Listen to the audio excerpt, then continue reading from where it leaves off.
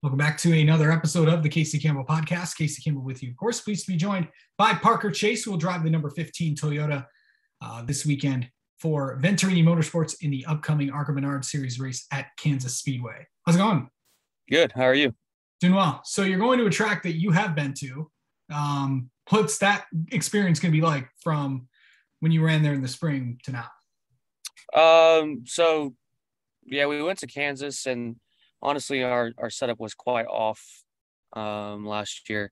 So, I guess setup wise, I think everything's going to be quite a bit different from where we were last year. But just going to somewhere that I have experience at is going to be helpful for sure.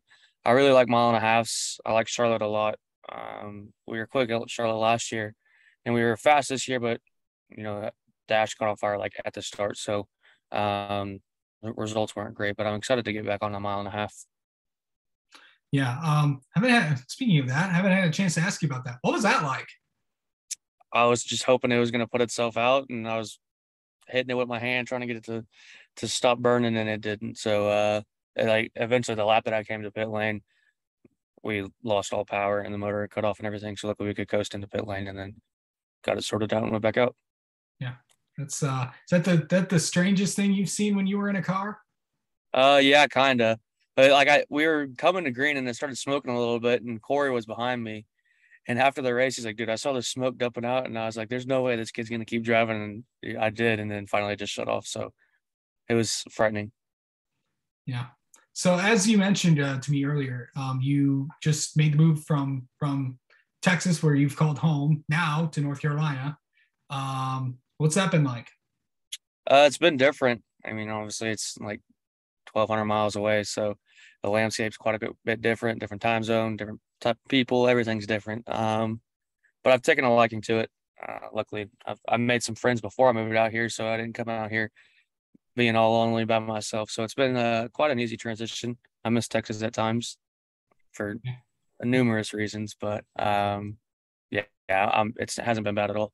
You got some solid tracks coming up for you. Of course, you'll be in the ARCA Race at Kansas next week at Bristol, and then you'll be in the ARCA West finale at Phoenix.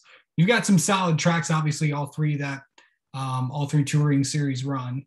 What's that going to be like to gain experience at all three of them? I believe you've been at all three tracks. Yeah, I went to all three last year.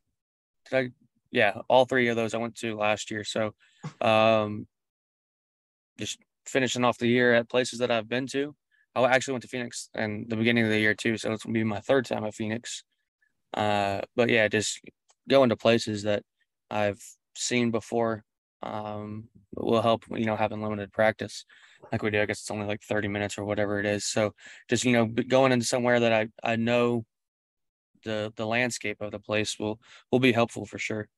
Yeah. As you make these transition to stock cars, what has that been like this year?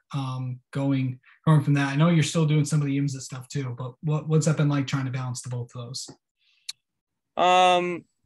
Luckily, I think living here helps a little bit. We go to the IMSA weekends and then come back here, and then I have like time to transition my brain from the sports car world to the stock car world.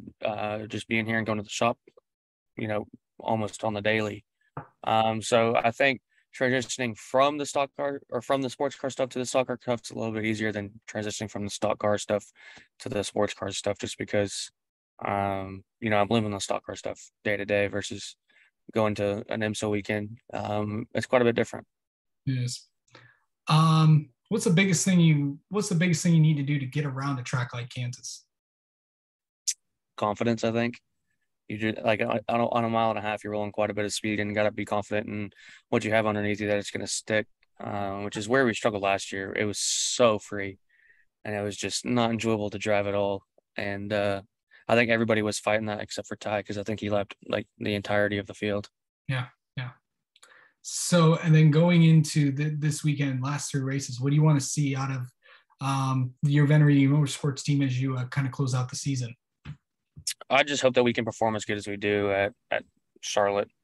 Charlotte's like really the only true mile and a half that I've been to, and I'm confident there and I'm comfortable there, and I enjoy going to that place. So hopefully we can have a similar, rating of like the chassis, because at Charlotte I've been comfortable both times we've gone there. I love the setup, and then we went to Kansas and I wasn't happy at all. So hopefully we can be as happy as we were at Charlotte, and that should deliver a good result. Yeah, man. All right, Parker Chase, thanks so much for jumping on here, and we'll talk to you soon. Yeah, thanks for having me.